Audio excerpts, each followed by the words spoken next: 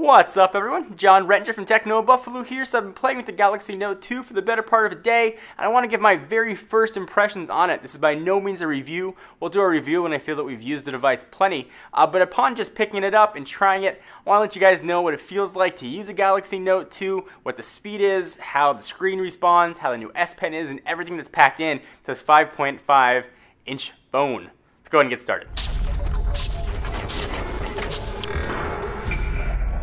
Alright, so after playing with the Galaxy Note 2 for just a little while, I've got some first impressions. Some of them are pretty interesting. So first, it's got a freaking giant screen, which gives it a lot of advantages. Let's go ahead and open up the web, for example. You can see so much stuff. So if you're like me and you like to see a lot of content or your eyesight's not the best, you can adjust the font to make it bigger. It's going to be an awesome phone for you. Where this is most useful to me, actually, is managing a fantasy sports team. So if you're a sports nerd and you like to make sure you can check out your whole team, turn this guy over in landscape. You can see absolutely everything, and it's pretty awesome to see. So we'll go ahead and close that up here. And I'll show you in a minute web and videos. They look absolutely incredible on here, pictures as well. So the next question that I always get is this thing pocketable? So it's a little bit longer than the original Galaxy Note, but it's thinner and narrower, and it does fit in the pockets actually. You'd be surprised. Go to a store once this is out and try it. At least once carriers have it, and see if you can fit it in your pocket. If you wear super tight skinny jeans, obviously it's not going to work.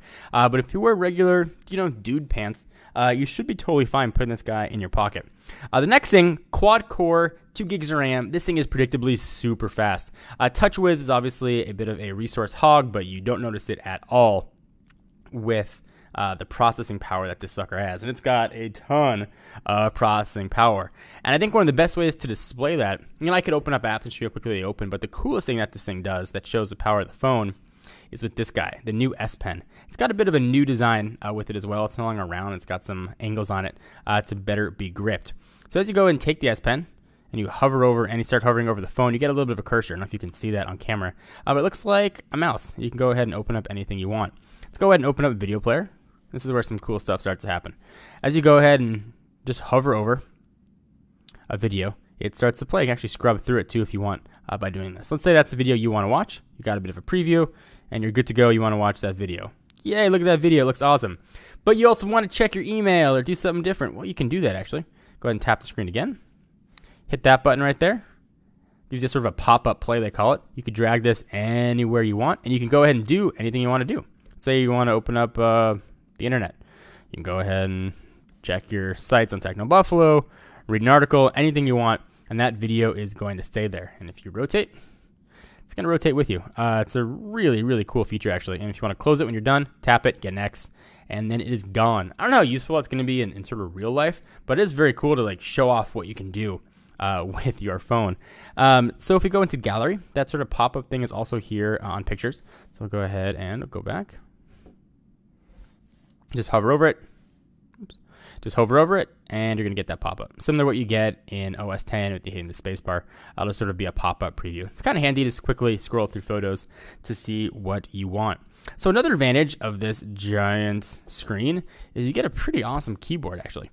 So you've got a full sort of Samsung keyboard that we've seen in the past, but also you have a full number row. So no more having to hit symbol to get anywhere you want. You can access a full 10 digits right at the top. Pretty handy. I do wish the spacebar was a bit bigger, but you also have a www button when you're on the web and that kind of thing. When you're not on a website, the spacebar does increase. So I'll go ahead and go home.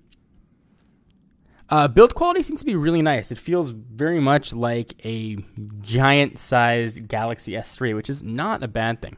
When we do our full review, of course, we'll test battery life, LTE speed, data speeds in general, and how the phone performs over the rigors of every day, and how the call quality is and speaker quality and everything.